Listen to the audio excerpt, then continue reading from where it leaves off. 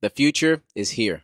I kid you not. I want you to imagine getting resupplied in the middle of live fire or a training exercise, and the truck that pulls up has no driver. That's exactly what happened when Army paratroopers from the 173rd Airborne tested out this magnificent beast of a machine called Ultra, a fully autonomous tactical vehicle made by Overland AI. Now, all of this took place during Exercise Agile Spirit in Georgia. Now, this four-wheeled flat top can haul up to 1,000 pounds. It can hit 35 miles per hour, and it can navigate rough terrains with cameras, infrared, and lidar. The best part, no man or steering wheel required. Now, during this exercise, it delivered 60 and 120 mil mortar rounds without a single soldier leaving cover. Basically, the troops set up checkpoints, blocked off no-go zones, and even got to decide whether it would stick to roads or blaze across open ground. Now, the only hiccup throughout this exercise is it thought that thick bushes were trees and refused to go through. But with a quick override, they're able to fix that problem. Now, the Army is betting big on tech like this to keep soldiers alive and mobile. And if this is what the Army is testing now, just imagine what the battlefield is going to be looking like in 5 years.